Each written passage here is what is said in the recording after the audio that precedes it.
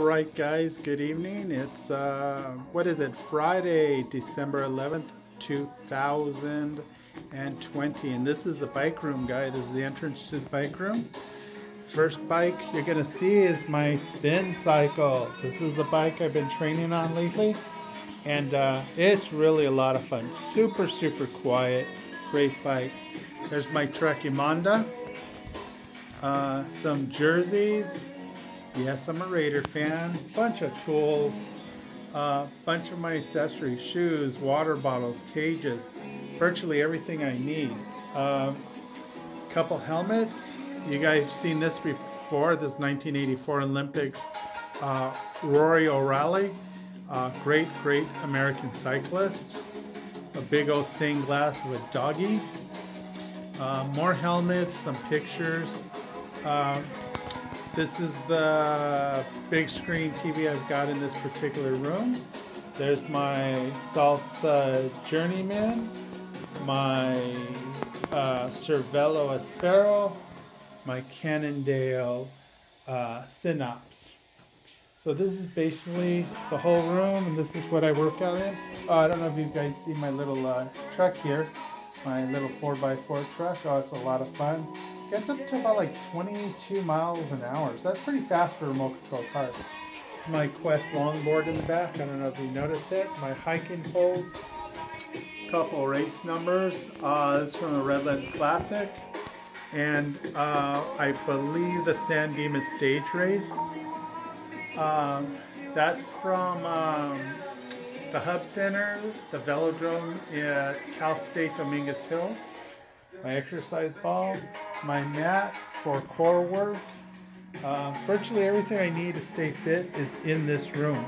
And I really like the way the TV's set up, so when I'm doing my spin sessions, I could actually watch a big screen TV. I used to keep a little tablet right here, and you're always looking down, your neck starts to get strained. So when you're climbing, you got to really put your neck down. So it's better just to have a big screen in front of you.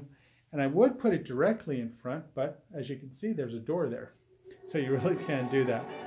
But I really like spinning now. It's a lot of fun. And I get to be around everything that I love, which is all my bike equipment. And who just walked in? That's my new dog, Bambi.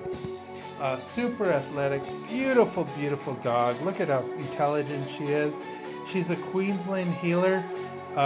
So it's a Australian herding dog, but this girl, she's just beautiful. She's 1 year old. She's a saved dog. Her basic story is she went in for some surgery because she ate something, and because of the cost, the owners relinquished ownership of her.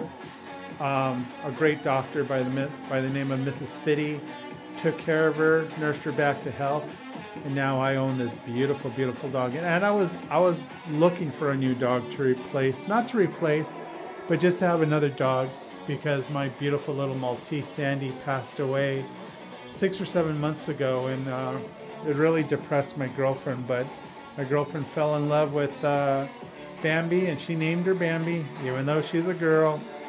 We all know it's a boy's name, but that's what she wanted, so she got to name her. My last couple dogs, actually all my dogs have been named by me, and this was her first dog. She could name herself, so I think that was fair. Anyways, guys, if you have any questions about a spin bike or Treks or Cannondales or Salsas, let me know.